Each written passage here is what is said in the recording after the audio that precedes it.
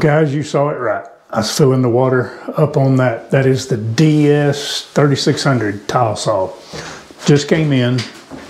We're getting ready to lay some tile, backsplash, whatever you want to call this, around the tub. This had that old plasticky stuff. It'd been up through, I don't know how old it was. It was here when I bought the house, and I've owned the house now a couple of years, 2.5 years. So it was up before that. It was kind of looking a little bad as far as the caulking around the tub. Just want to, you know, tile just gives a little dressed up look to any bathroom or kitchen, whatever you put it in. So I've got a lot of tiling to do. What interested me in this saw was all the reviews says it has the best water containment system of any tile saw that you can saw in the house, and you're not going to get any water on the walls, on the floor, you know, just a bare minimum. And this thing holds at least 5 gallons. You saw me putting water, and I'd say you can put it up to this rail right here, but you have 2 adjustments on your tray.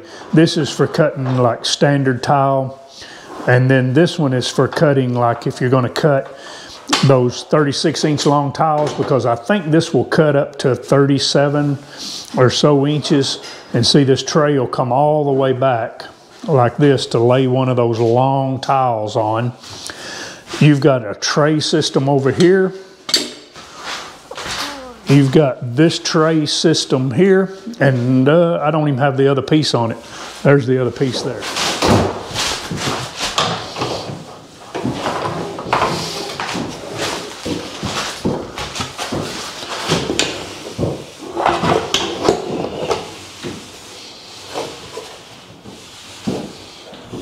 Now we've got the other tray on it.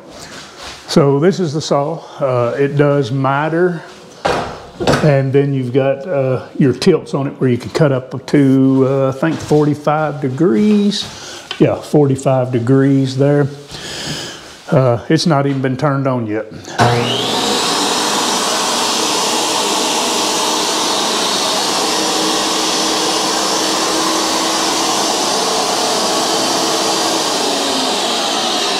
As you can see, it'll make it rain. So underneath this, there is a containment system here to catch the water to run it in the tray. And we're going to be using it on the number 2 setting. And then this is for you to bring your tray, you know, off, to take it off for transport. When we, Jeff helped me bring this over here because it's a commitment to bring it, to take it somewhere, because it is heavy. It's around 90 pounds. You've got an arrow when you take this completely off to line up with this track system here. Very easy. It's not hard to put together.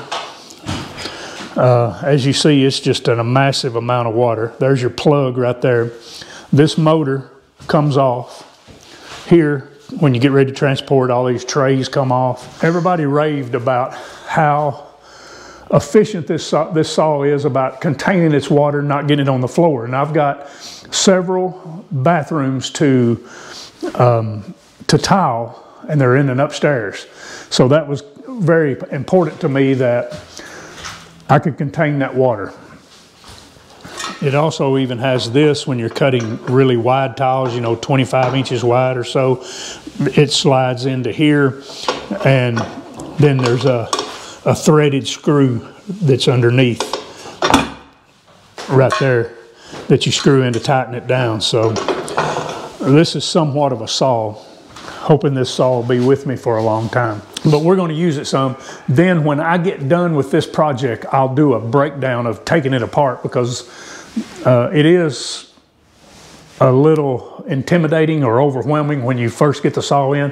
If you've never put one of these together, getting it put together, there's not any parts that you got to screw together or anything like that, other than bolting the motor down once you set it up there. But this motor is so heavy and so balanced, you set it up there, it's not moving. You just, you know, you want to bolt it down so it don't move when you're cutting tile. It does come with the wrench for that. It has a wrench storage here to change the blade. So I'm anxious to cut some tile with it and see just how well it does. I've got this tarp down, so we're going to be able to see if it loses any water.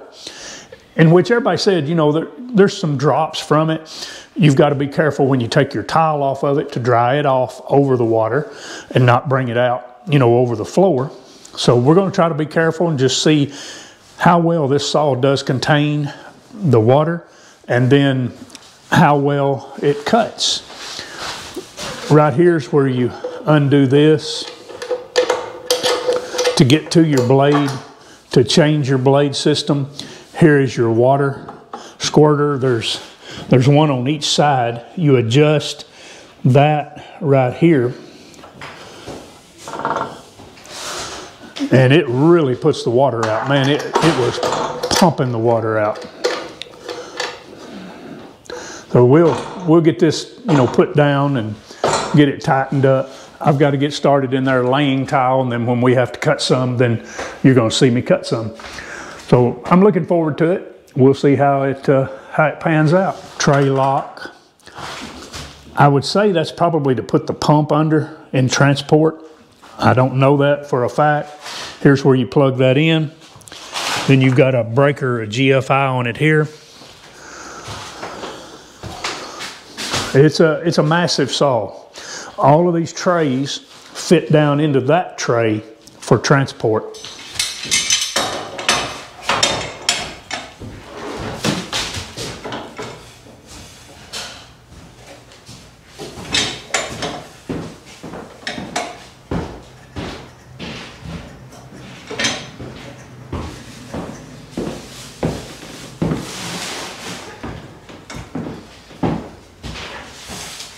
First cut with the saw.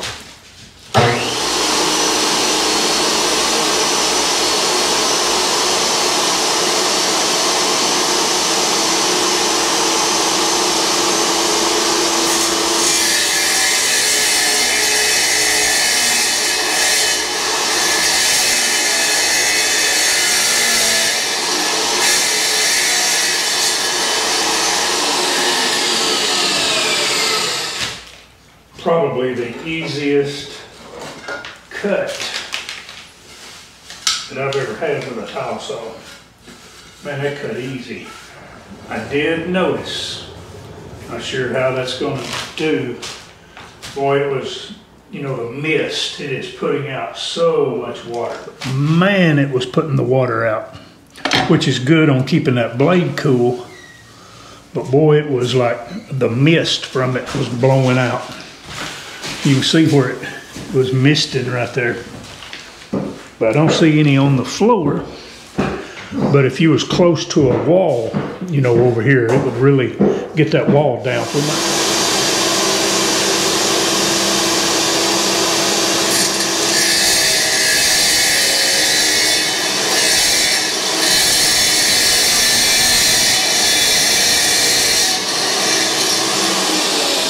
Now I did move you then so you can see that water vapor coming off of it there. So I could see where if you were up close to that wall, you'd get that wall down. I mean, it's putting it out. I tried turning that little valve over here. It doesn't do anything. It doesn't slow it down or anything. So I guess there's not really an adjustment that I've come across yet to regulate how much water comes out of it. And boy, it is putting it out.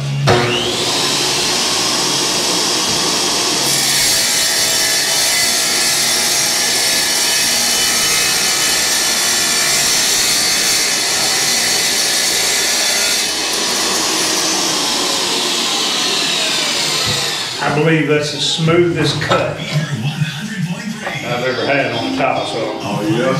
Yeah. I guess it turns to me RPMs or something, but boy, it cuts a smooth cut.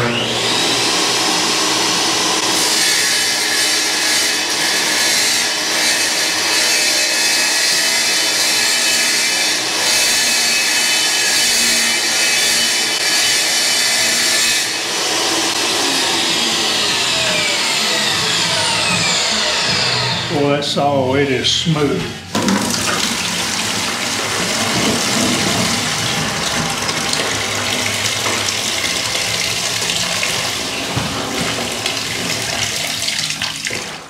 Well guys, I had an appointment to go to today, so I had to cut out a little early, but I'm back to finish this video. I really like the tile saw. Best cutting saw that I've ever had.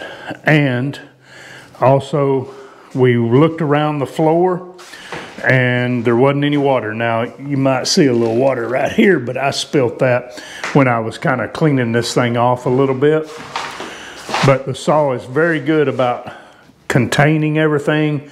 You can see the way that's on there, and then you go directly behind to this white fireplace and there's nothing. So it caught it. I can't tell that there's any on the floor. So this is one of the best tile saws I've ever used right here. I'll have more videos on it because we got a lot of tile cutting to do. I've got a lot of tile to lay. When I break this down to clean it, I'll make a video of breaking it down. I'll show you how to break it down, how to put it together. But, you know, I have several videos ago, I made a video about the DeWalt, the pressure washer, you know, the battery one they have. And I tried washing my side-by-side with it and it failed. Washing a truck with it's okay. I did a little bit of washing. You know, it's not for that side-by-side when it's been out and muddy, but you know, it's kind of like this. It's so-so, but I think it might be a job right here that it can handle. I believe the cleanup on this, it might be perfect for this. So we're going to give that a try when I break this down to clean it up. Guys, I hope you have a great day or a great evening. I hope you have a great day tomorrow. Hope everything goes good for you. I'll see you on another video. And I hadn't said this to you in a long time, but remember, God loves you. Jesus died for you. I enjoy being with you and making videos, or I wouldn't mess with this at all. Y'all be blessed.